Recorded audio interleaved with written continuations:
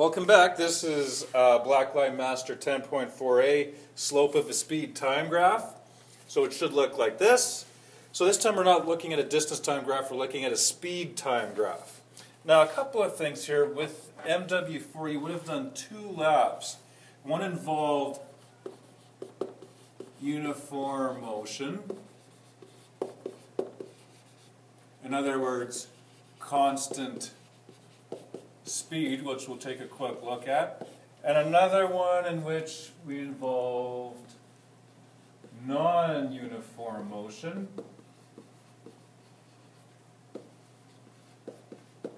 and that one was acceleration.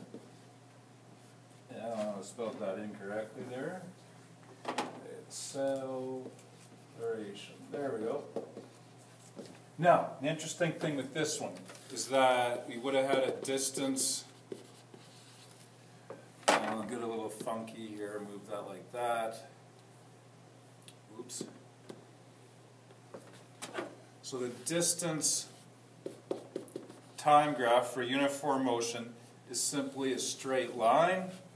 And then as we saw before, if we figure out the slope of that line, we would get a constant speed value.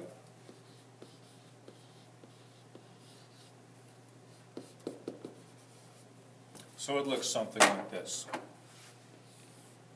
Okay?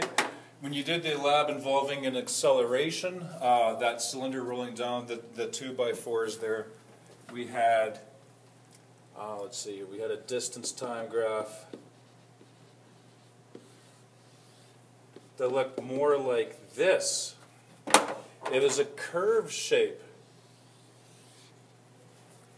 And if we take a look at that, it's kind of hard to figure out the slope of that. We'd have to figure out the slope of a bunch of places. But we automatically plotted a speed time graph and it looked something like that. Increasing speed. So if you're going at a constant speed, a straight line graph for distance time giving a constant speed. If it's acceleration, it's a curve distance time graph given a increasing speed time graph. So that's kind of an aside, kind of a review of what we looked at earlier. Now, if we look at the slope of a speed time graph this time, take a look here. We'll have meters per second over seconds, meters per second, or meters per second squared, and of course, that is acceleration. So the slope of a speed time graph gives you acceleration. So if we're to take a look at various things that could happen here, if we're given speed time graphs, graphs which show how fast we're going, if it's a straight line like that, which has a fairly large slope, remember, slope is acceleration. So in this case we have a high positive slope, which is high positive acceleration. Low positive acceleration goes along with low positive slope. And if we have zero slope, a flat horizontal line, that means there's no slope, that means no acceleration. It's zero. So that means you're not speeding up, you're not slowing down, you're going at a constant speed. Okay, so that's what zero acceleration indicates. And then over here, if we get a negative slope, that means it's negative acceleration. Or, in layman's terms, we think of that as deceleration. Accelerating, decelerating, slowing down into a stop.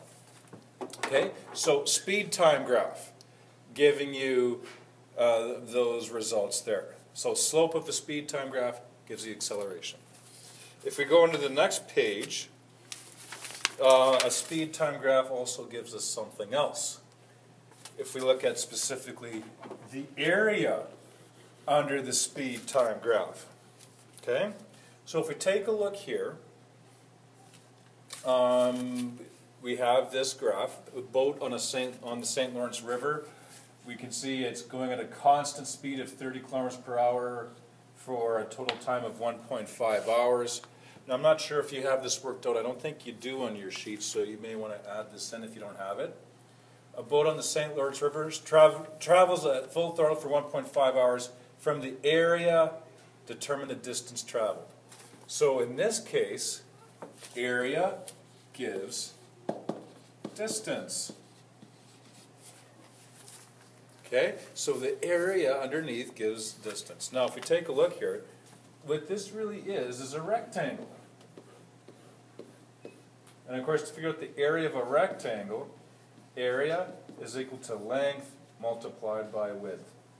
So whatever we can choose there, length, width, we have 1.5 by 30.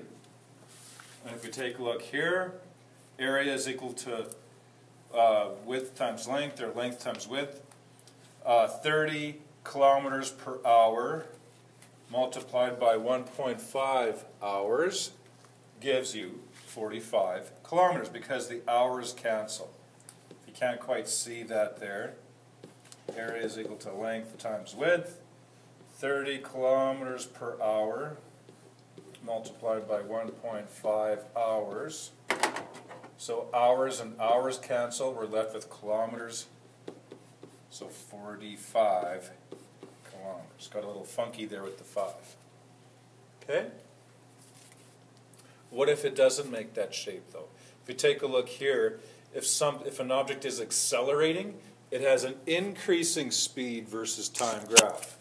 So in this case, we'd be looking at the area under that line, and of course that forms a triangle. And the area of a triangle, if you recall, is half of the base multiplied by the height.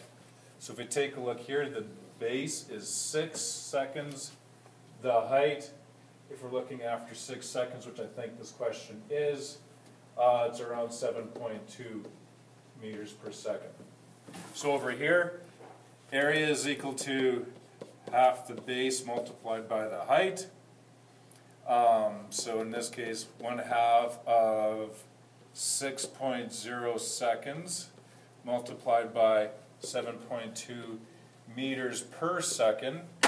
So we can see seconds and seconds cancel. We're going to be left with meters. So half of 6 multiplied by 7.2, that gives you 22. And in this case, the unit is going to be meters, indicating a distance. So based on this, we have that happening. So the slope of a speed time graph gives you acceleration. The area underneath the speed time graph gives you distance traveled.